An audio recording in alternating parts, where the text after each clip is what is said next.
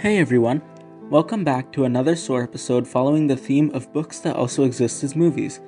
Today's episode is one that I am quite excited for, as it is based on such a powerful and excellent movie that I have seen numerous times, and a wonderful book I could read on any occasion.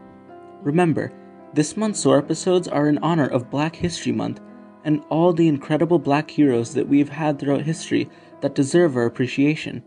Today's novel is quite fitting, as it is the Super Bowl, with the Chiefs against the Buccaneers.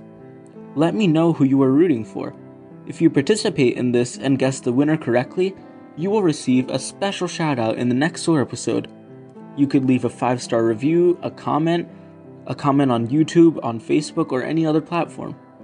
The protagonist of the book, The Blind Side, is none other than Micheal O'Hare, a Black football player who possesses immense athletic ability.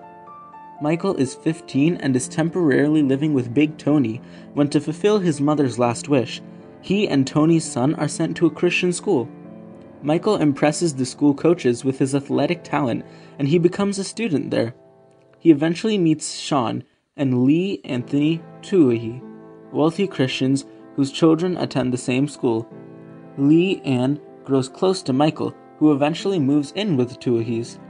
Micheal gets a tutor so that he can maintain the grades he needs to keep playing football, and he becomes close with the Tuohy children, Collins and Sean Jr. A football scout brings him to national attention, and he is recruited by many top college football programs. He chooses to play at the University of Mississippi, which is where all the Tuohys graduated from. A complaint is filed that says that Micheal was coerced to choose the University of Mississippi because the Tuohys influenced him and gave him gifts. There is an investigation, but Micheal is eventually cleared to play at the school. He has a successful season and wins many awards. At the end of the season, a teammate confronts Micheal, saying inappropriate things about Lee Ann and Collins.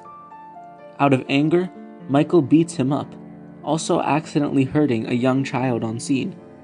Out of fear, he runs away. Will Micheal be in trouble? What will happen to the child? Will Micheal get to continue playing football? Read to find out and join this adventure of what passion can do and what obstacles it can surpass. For me, I really liked reading this book as it was so emotional and powerful.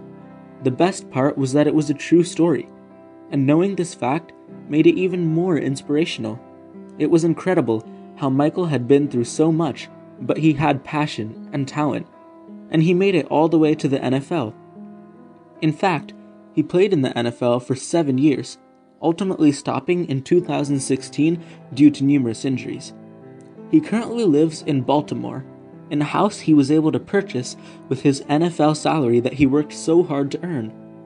This book is full of passion, action, hope, love, friendship, family, dedication, courage, strength, perseverance, and it's truly a book that I would recommend. Thank you for listening. I implore you to soar.